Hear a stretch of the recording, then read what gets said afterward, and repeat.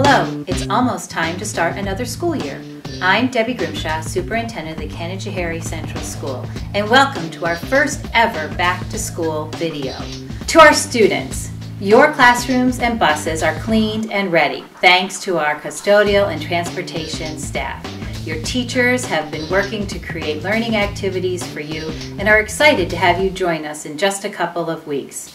Remember to bring your brains to school every day. We have a lot of learning to do. To our parents and community, as a district, we continue to work hard to meet the demands and changing expectations placed upon us.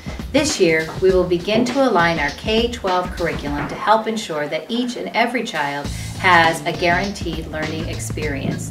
The recent release of results of the 3-8 assessments in English, Language Arts, and Math give us a good starting point for moving forward with Common Core learning. We also recognize that our students are more than just academics. We have allocated resources to hire a full-time social worker to provide another layer of support to our students and families. Parents, you are an important part of your child's education, and we invite you to partner with us.